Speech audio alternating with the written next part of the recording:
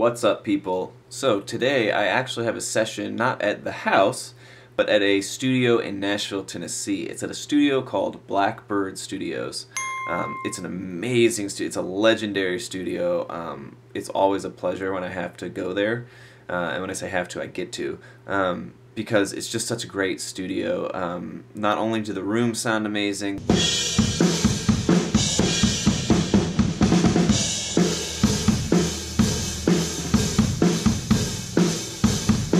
vibe is great, but they have literally an endless amount of drums to choose from. Endless amount, like walls of snare drums, tons of cymbals. Like, Sean, where are we? We're in the drum room. Wow. This is ridiculous. Just drums for days. Just ridiculous. This producer is a Canadian producer that I'm working with. He's down here recording some songs, and it'll be 2 days. Today's Monday and Tuesday. We'll have both sessions from 2 to 5. Load in is around 1. I'll load in, I'll bring some cymbals and my favorite snare, my Ludwig Superphonic, and sticks. That's all I have to bring. And I don't even have to bring that stuff. I have to bring sticks. But other than that, they have everything. But I bring these cymbals and snare just in case, I want that particular sound, or, the snares they provide, they're cool snares, but for some reason I can't tune them right. I always have cymbals and snares that work in every situation as like a backup plan of, okay, if the stuff they provide isn't working for some reason, I just know that I can throw that up, dial it in, and it's there, and I know what I'm getting with it. I'm going to show up, I've never heard any of these songs, so the thing will be set the drums up, make sure they sound good, tune them, and then go into the control room and listen and hear the song, write a chart. There probably is already a chart, but I'll mark up the chart like I need to make sure that I know what grooves I'm playing, where the stops are, all that stuff. Talk to the producer and say, hey, what's the vibe you're feeling? What grooves are you feeling? Get that, put it on my chart, go in and track the songs and try to get it in 1 or 2 takes. I want to show you some of the stuff that I'm bringing today just so that you can see it. So I'm going to go do that.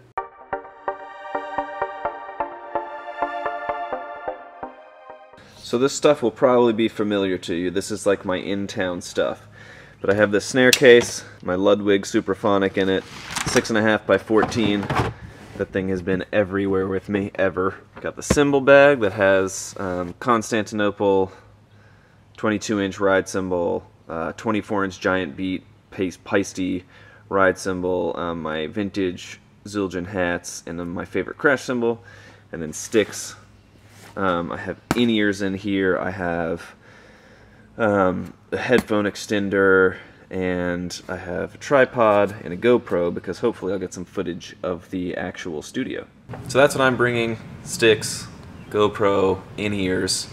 I don't like using over-the-ear things, and especially if a bunch of people used them, they usually don't fit right, and it's hard to hear, and that's not something I want to worry about. So I bring my own in-ears, I have a headphone extender just in case I need it, and then the cymbals and snare as a backup plan, but that's really it. So I'll see you at the studio.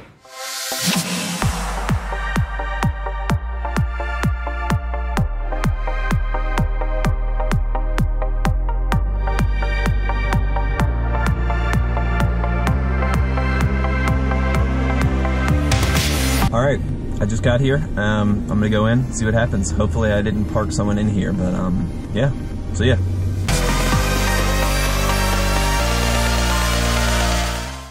Everything feeling good, guys? Aw, yeah. Alright, let's hit it. Here's the top. It is 8:25 on Tuesday morning, and I am about to, in about an hour, leave and go play day 2 of this particular session with this artist and this producer. I ended up, you know how I brought my cymbals and my snare drum? I ended up using almost all the cymbals that I brought and the snare drum that I brought. They have a beautiful snare drum room. They have so many drums at Blackbird. There are so many drums to choose from, and I still ended up using my own because it's not always just about the nicest gear.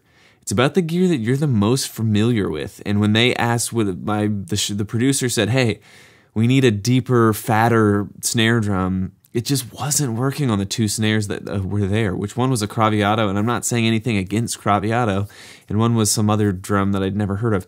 They're amazing snare drums, but I know how to get that sound on my snare drum like instantly because I've played with it for 10 years, and I know that if you drop this one particular lug, it does a certain thing, and you know, I just know that drum so well. So that's why I always bring a backup snare drum. It's because it's good to have it so that if you get in a pinch, you can definitely get exactly the sound that you want. The other thing I want to talk about, the importance of reading music. And a lot of you are like, oh, I hate reading music. I just like, you know, I play by ear or whatever. And that's awesome. And I did too for a really long time. But why reading music is so important is for sessions like these to learn songs super quickly. You just can't do it without reading music. These are the charts. I'll put it up on the screen. But these are the charts that I was reading off of yesterday. And all the red is what I wrote.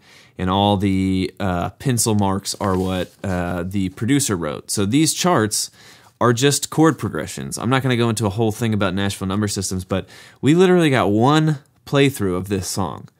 And I wrote all these notes in red, and then we played the song. We recorded the song. And if I couldn't read music, there's just no way I'd be able to do that accurately. So and to give you reference, when the producer's playing these songs back, they're just playing acoustic and vocals. It's called a work tape, and it's just the artist records vocals with acoustic guitar, and that's it. That's the only thing you get, an acoustic guitar with vocals. And that gives you the layout of the song, of the intro, the verse, the bridge, the chorus, like whatever.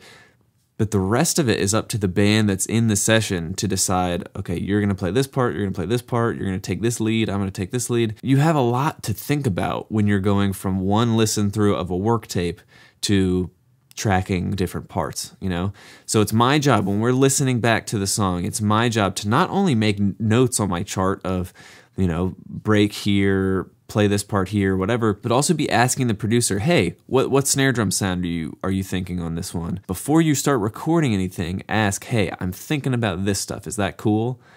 And then if it is, you know, good. If it's not, then, you know, you have a chance to change it and work it out before you actually get into the session and do 2 takes and then say, oh no, actually we've got to scrap all those parts and then just totally, that's not what you want, right? You want to try, before you record anything, you play down the work tape and then say, hey, this is what I'm thinking, get it closer to what it is. And that way, if you need to make tiny adjustments, you can, but you're not changing the whole part. So what I'm going to do here in a second is I'm going to throw up one of these charts and I'll put it alongside the video of me playing through the song.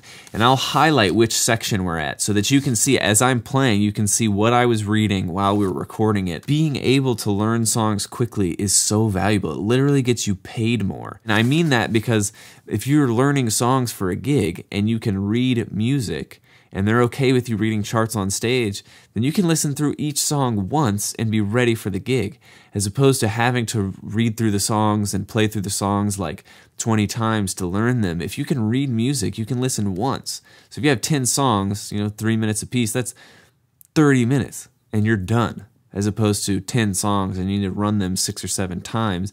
And now you're talking about, you know, 5 or 6 hours. The pay is the same. If you show up and play the gig and you don't make any mistakes and you sound great, I mean, we all make tiny mistakes, but, you know, by and large, if you play the gig and you sound great, it doesn't matter to the artist whether you took 30 minutes or 6 hours for you to prepare. They just want you to sound good and support their songs. So if you can do that in 30 minutes, I think that's better and you're getting paid more than if you did it in 6 hours. Do your thing, but I do think that reading music is the only way you can play sessions like this, and I just think overall being able to read, and it's not like just because you read, you like now you have to read on every gig, or like just because you have the ability to read and you've worked on it doesn't mean you always have to use it.